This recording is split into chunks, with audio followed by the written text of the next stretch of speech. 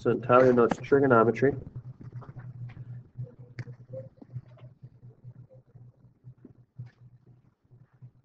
Trigonometry. So last Friday's lecture was the heart of trigonometry. This is just trigonometry in general. Now before we get into trigonometry, let's define one word. An acute angle. Any angle that is less than 90 degrees. Better write that down. Even though you know it, let's review it because I'll be saying acute angle often while we're doing trigonometry. You guys know what I'm talking about.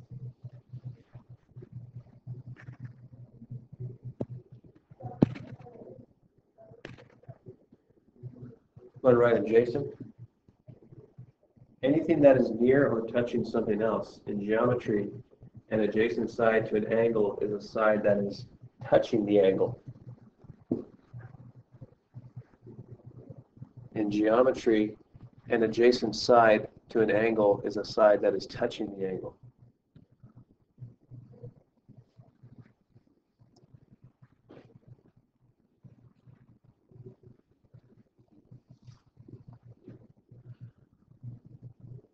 All right.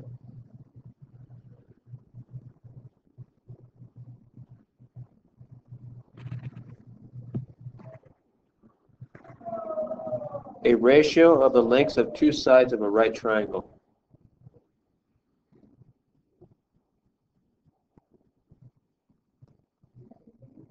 Trigonometric. Trigonometric. A ratio of the lengths of the two sides of a right triangle.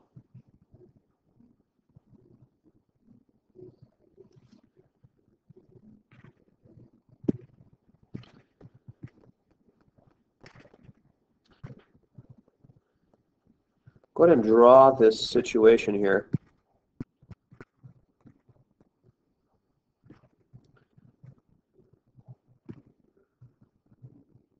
Go ahead and draw this right triangle here, if you would. And go ahead and write these statements down.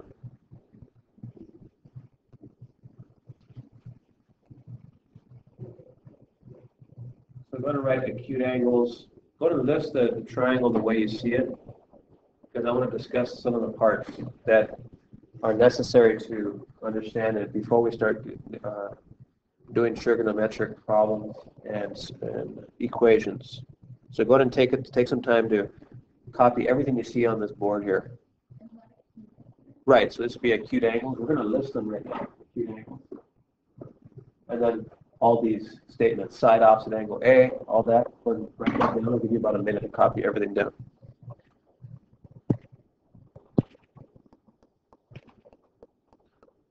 All right. Everyone ready?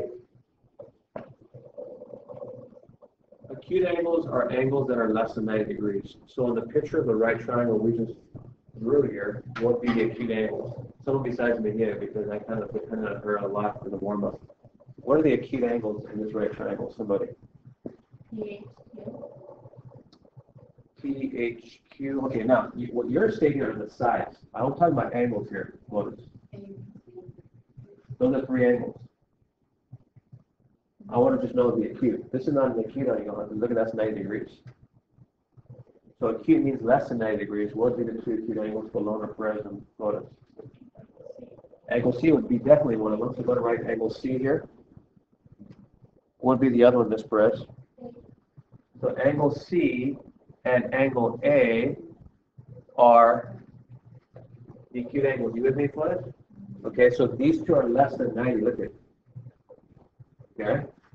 That's going to be important when we do trigonometry. Now, how about the side opposite angle A? Right here. So let me spot out angle A. Here we go.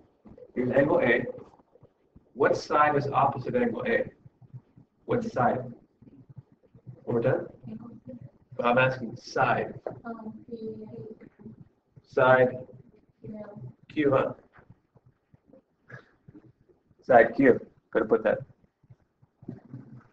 That's opposite angle A.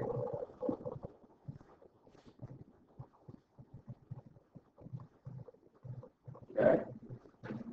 What side is opposite angle B here? Right, so here's angle B, that's the right angle. The hypotenuse H is actually opposite angle B. Let me put that for me. Right for me. You with me, Glennis? Okay. What side is opposite angle C for long motives? Nice. Side P. Right, huh? Now the word adjacent, we just defined about 5 minutes ago, right? Adjacent means a side that is near or touching something else. In geometry, an adjacent side to an angle is a side that is touching the angle. So, what is a side that's adjacent to angle A, but it's not the hypotenuse? That's answering your question again. So here's angle A.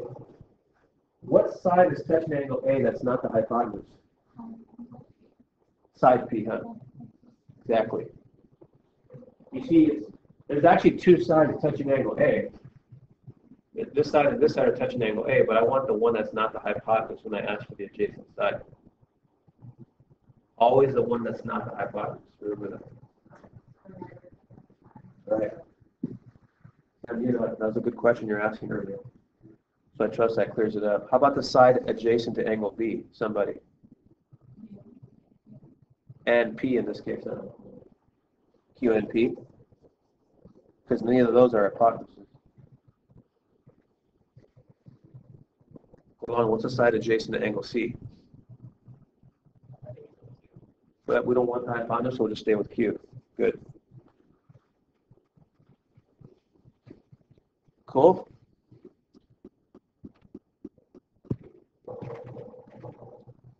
Okay, there's 3 ratios in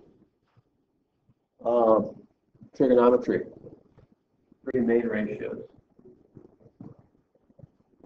And we use a memory device that you saw in warm-up today that I want to review. I'm going to write the word SOHCAHTOA.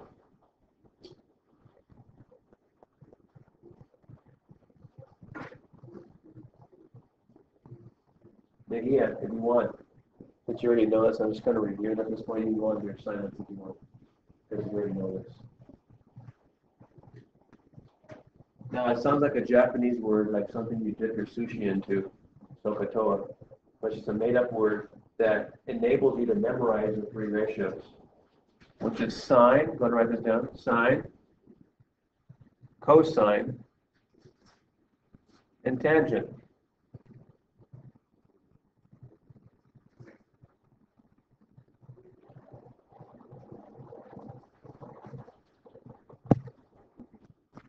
The rest of the letters mean this. The sine ratio is always a side opposite.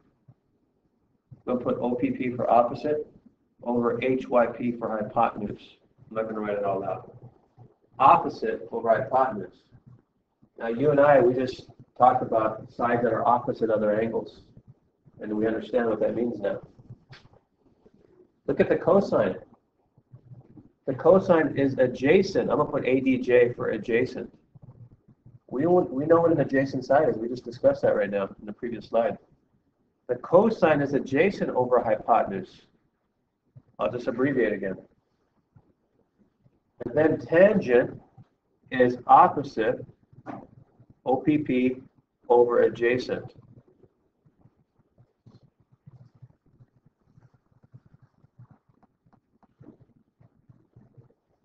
I'm going to copy that down.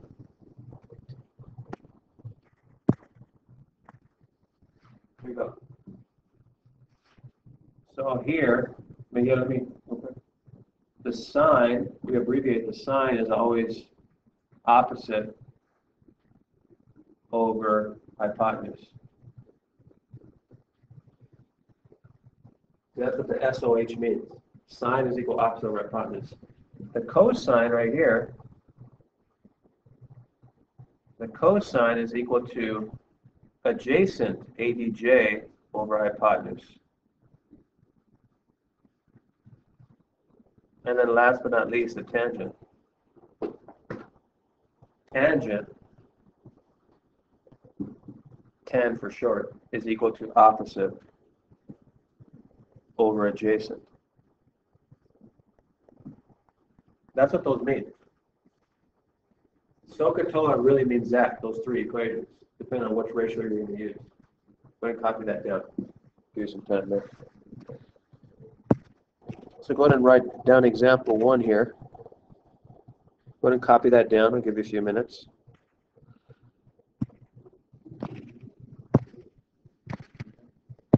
So let's find the sine of the acute angles. Notice that. What are the two acute angles here? Notice Golan or Perez. Can you guys name me the two acute angles? You guys agree with her? Are those the acute angles? Yeah, because they're the ones that are less than 90. So I'm just highlighting them with an arc. Go ahead and do that with me. So what we're going to do is we'll find the sine. Go ahead and do this with me. Sine of R. The cosine of R. And the tangent of R. It's always of the acute angles only. Whenever you do trigonometry, we only do it with acute angles, never with the right angle. It's only with the two acute angles. Yes, Mahir. Good. But not only that, we're going to find the sine of S, cosine of S, tangent of S too. So the sine of S, cosine of S, tangent of S. I'm a color code on here for our discussion.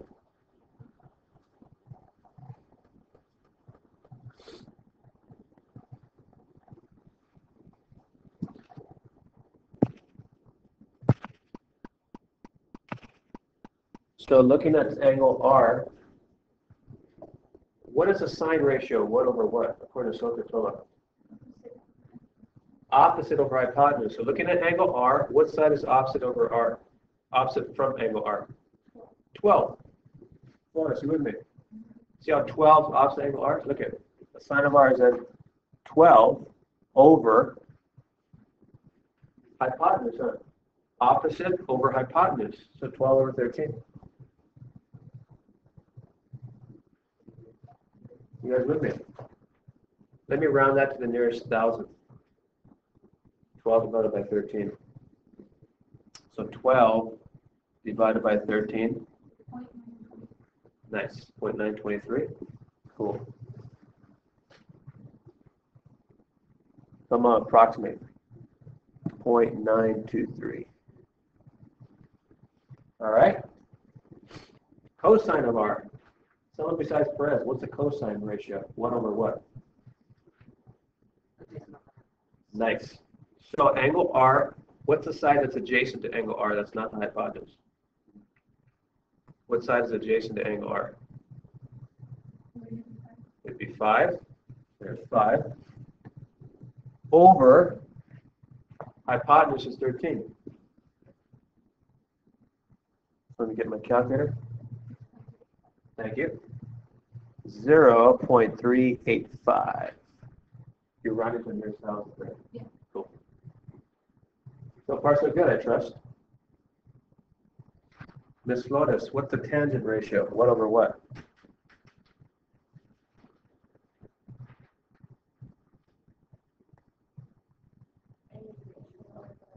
No, the tangent. Remember SOHCAHTOA? Look at tangent. T. Tangent is equal to what over what? Good. So here's R. What side is opposite to R? 12. Over adjacent to R, 5. Hit it, Miss Perez. What is that? 1 point, 2 point, what? 2 point? 2.24. Just exactly, huh? Yeah. Got it. 2.4. So far, so good. I'll stop. Any questions?